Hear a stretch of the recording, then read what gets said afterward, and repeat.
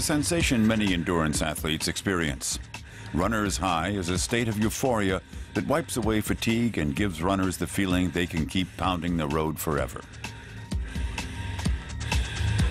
Endorphins, the body's own painkillers, are believed to be responsible for the phenomenon.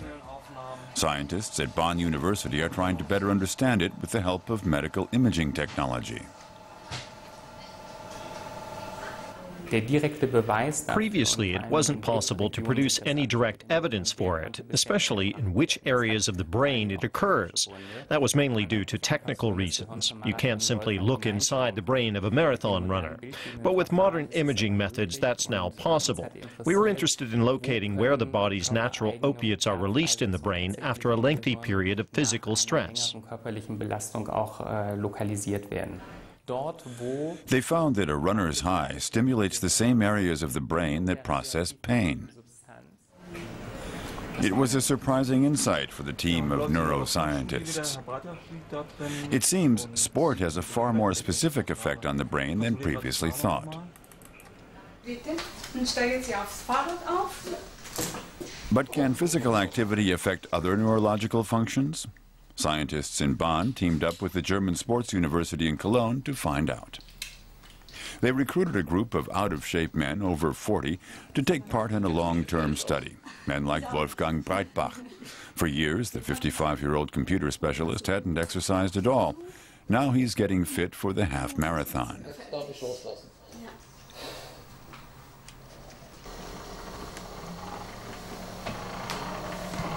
The project will test if the brain can also be trained, just like the cardiovascular system. Sports scientist Helge Knigge is monitoring 30 subjects throughout the 6-month program.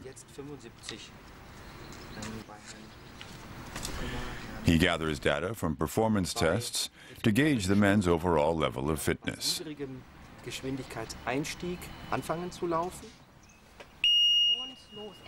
And off we go. Start off slow to the first cone, and please remain on the inside lane.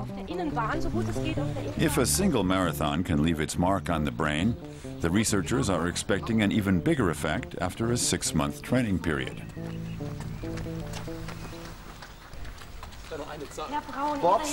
The program follows established standards in sports medicine, but goes much further than simple measurements of heart rate and blood sugar levels.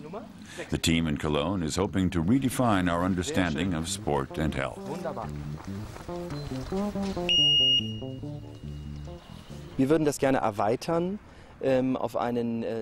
We'd like to expand our findings into a more holistic approach to health, to go beyond physical health, to include mental and social health, and the brain is central to that.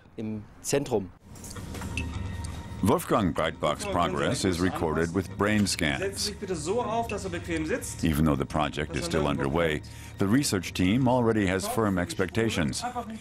They're hoping to detect a level of cell growth which until now was only thought to occur with infants. They also expect improvements in memory and association functions. Test subjects are required to answer a series of questions with the push of a button. Thousands of scans are taken over the course of the program, producing a mountain of data for analysis. We can examine the flow of blood in the context of endurance sport. We can examine the metabolism of the brain. And we can examine the influence sport has on the processing of specific tasks. For example, what influence does prior physical exertion have on our concentration or learning processes? It could be some time before the relationship between sport and the brain is fully understood. But for the researchers in Bonn and Cologne, one thing is already clear. Time spent on the track isn't just good for the body, it's also good for the brain.